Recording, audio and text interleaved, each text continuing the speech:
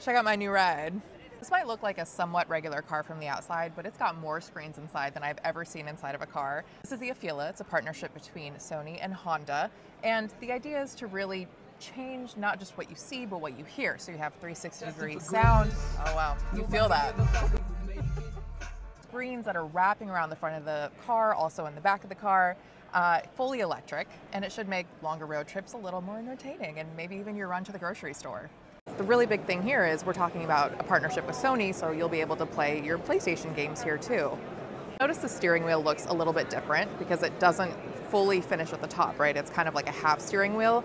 Really the idea here is you're not blocking the screen with the top of your steering wheel. You can kind of still get that full panoramic view. There's also a screen on the outside of the car up here on the front, and you can see not just what somebody's watching. So if I'm watching Spider-Man inside, it'll show the Spider-Man graphics on the screen, but you can also see your battery percentage so that if you forgot to charge your car, it'll also warn you if you're hitting a dangerously low amount so you don't get stuck on the road.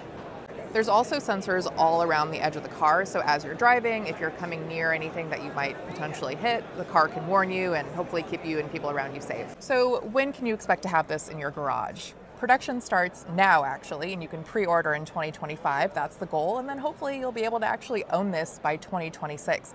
We don't know details about price, but we'll learn more about that hopefully soon.